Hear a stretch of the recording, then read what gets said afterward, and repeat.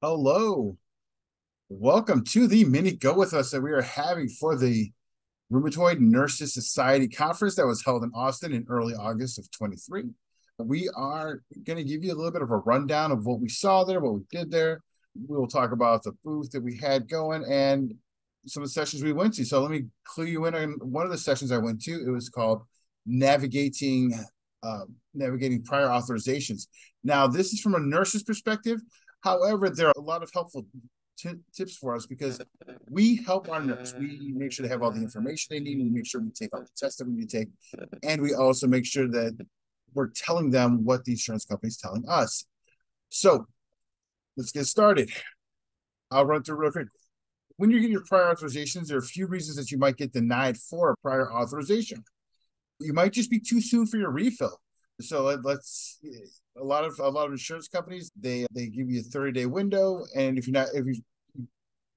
try to get a medication twice in your 30-day window, they may not give you that medication. So it's important that you know what your window is, and to help your doctor out by letting them know that you're still within the window when they put in the prescription, and they'll be aware of that.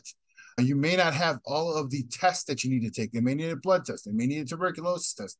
Make sure that even it may seem redundant, but just ask them, hey, do I owe you blood to get a blood test, or do I owe you a TB test?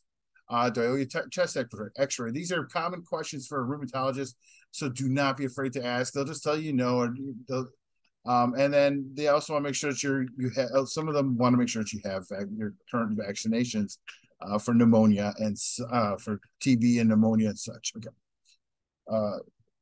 I'm sorry, pneumonia vaccination. All right, so you've gotten your vaccinations taken care of, you've gotten your blood test taken care of, you've gotten your outside the window, so you're good to go there. All right, why is this important that you get these prior authorizations taken care of? The biggest, most shocking fact I learned is that 75% of people who do not get prior authorizations approved the first time do not seek the treatment. This becomes a problem, especially with autoimmune and autoinflammatory diseases, because when you do not treat those, obviously your chances of getting into remission or getting even just a little bit of relief from your symptoms, it's going to take longer, and it's going to lower your chance of getting results that you need.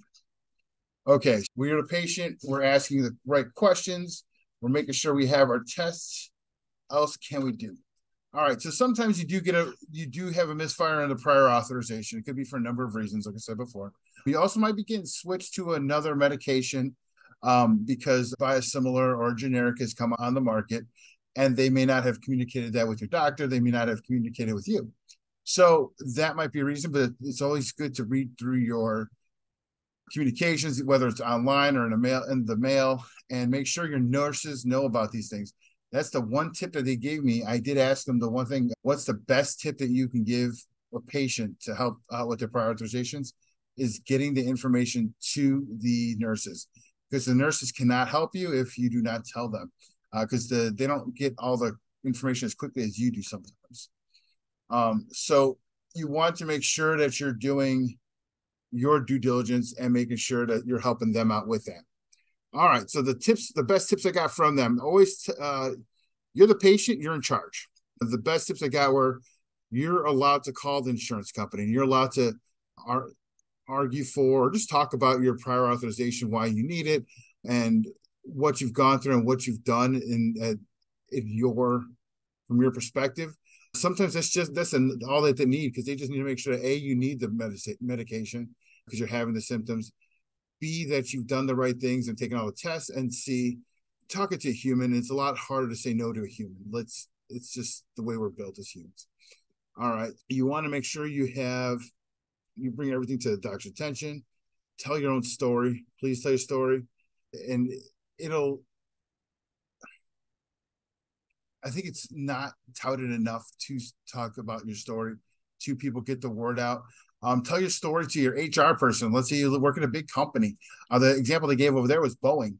If you have 10, 11 people with the same kind of condition or same type of problem with their prior authorizations, they go to HR. HR is going to try to help you out as far as the plan goes, and try to get you in touch with the right people. So that was another tip that they gave me. So that's a good tip from the nurses. And the last thing they talked about was what they termed the blizzard. I have never heard the term the blizzard. So what it is during the winter season, usually November, when all the insurance years are ending and beginning, and you're choosing your new insurance plans and so forth. They need all your information. You have to make sure you give them your information, because they are getting information not just from you, but from the rest of the world in the United States. Because we are doing, at that point in time, we're doing the ACA healthcare.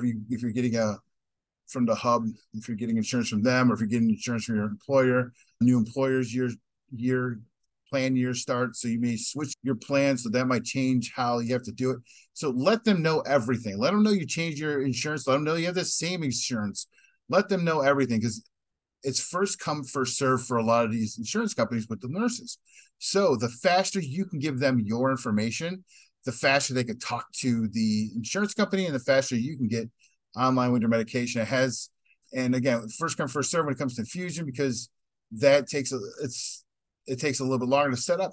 You have to make an appointment with the infusion center, and they have to ship the medication and the treatment to the infusion center. So these are important. So November, December, very important that you tell your doctor about any changes, address, phone numbers, anything. So let them know. But the faster you can go, the faster you might get any problems resolved. So that was one of the sessions that I went to. That was the prior authorization. So just remember, be your own advocate, and we will have more information coming up soon. So thank you for joining us for the mini Go With Us. Have a great one.